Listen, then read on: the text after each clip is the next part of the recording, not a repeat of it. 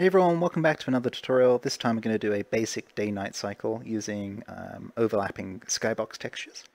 This was a request from someone a few weeks ago. I will double check what your username is. I've forgotten it right now at time of recording. I'm sorry. It'll be in the video description.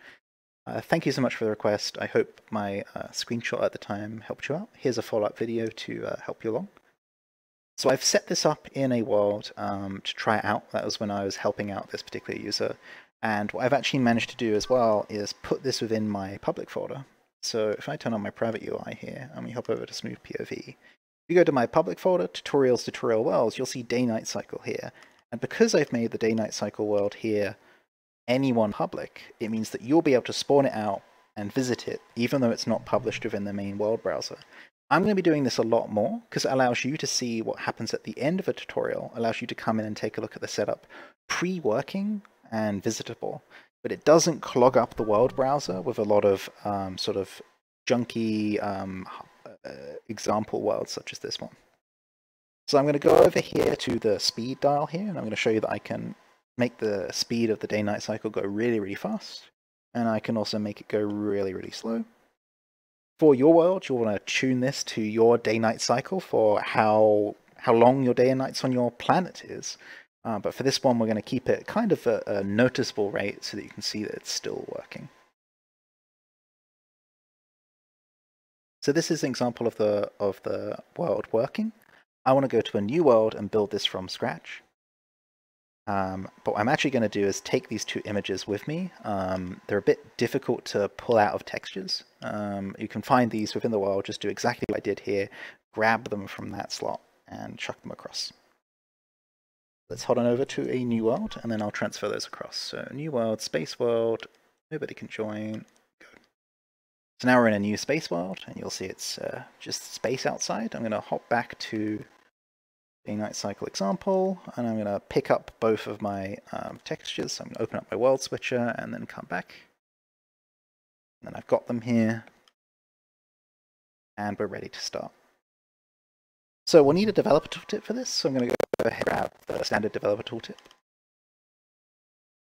Equip it, open up the inspector of the root of your world, and find the item that says Skybox here. Now we'll do Skybox tutorials and sort of more Skybox related matters as a separate sort of video or series of videos. If you've got questions on Skyboxes, let me know. There's a bunch of options here, and I don't have time to go over all of them today, but we will go over the day-night cycle swapping, which is the goal of this tutorial. So by default, the space world starts with a projection 360 material as the skybox. You'll see here projection 360 material, and then you'll see that's also set on the material of the skybox up here.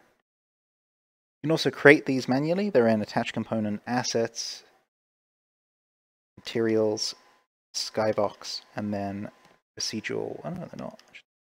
Unlit. They are in unlit. Unlit, projection 360 material. That always confuses me. So projection 360 material is there. You don't have one. Now with that, what we need to do is we need to set up the texture and secondary texture of the projection 360 material. So I'm going to clear this. You'll see the texture, the skybox goes a bit weird. We're going to drop this one in, and then this one in. So you'll see we've got the the night skybox here, and then the day skybox here.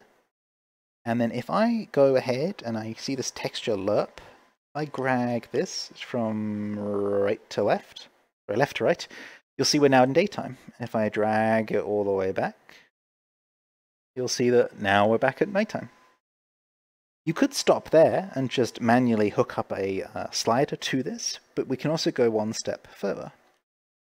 We go to some empty area in the world, and we go create new empty object. We've got a nice brand new empty object to add some components to, so that it's nice and empty. And then we're going to double check my zoom rate, actually. I always get paranoid about this one. It's been a while since I recorded. Oh, we're good. Cool.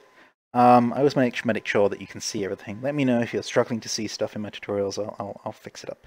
So on this new empty object, attach component, and then we're looking for utility MultiTextureFader A, and then do iTexture2D here. And you'll see it gets added. Here's the component. I'm going to set it up piece by piece, but we're going to jump around a little bit just so that it makes more sense once we get there. So we're going to add 2 textures.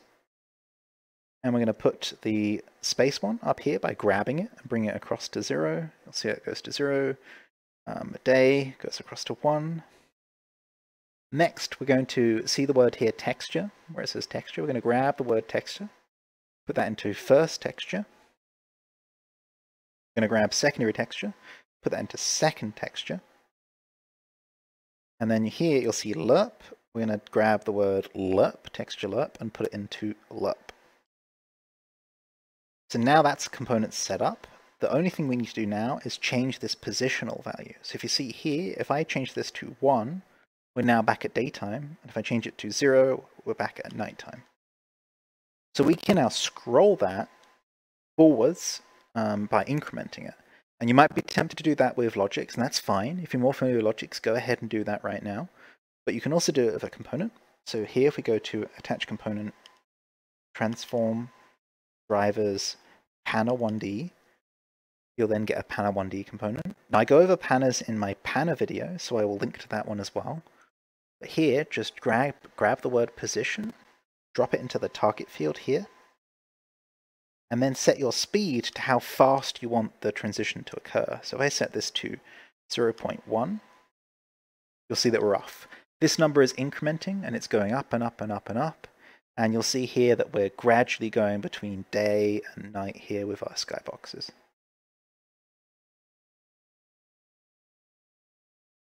If I then increase this, so we can go up to 1, you'll see now we're kind of at a sort of ridiculous rate where we're going between super bright and super dark here. So we should go all the way down to, say, 0.1 again. And it's now much more calmer. So the last thing I had in my example was a slider that was set up to control the speed here. So to do that, go over again to more space in the world, go to create new object Neos UI slider, and you'll get a slider. Inspect that. When you open up a slider here, you'll find a slider, Neos slider component. What you want to do here is set the value to be what you'd like it to start at. So 0.1 is what we're currently starting at, so 0.1 over here. And then a min and max. And I'm actually going to leave that at 0 and 1. And what that means is that we can go between 0 and 1 on our slider just by dragging it backwards and forwards.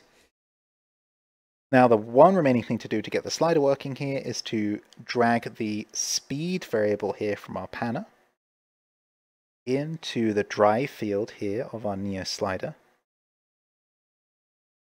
And now they're hooked up. If I bring this all the way down, you'll see that now we're much faster.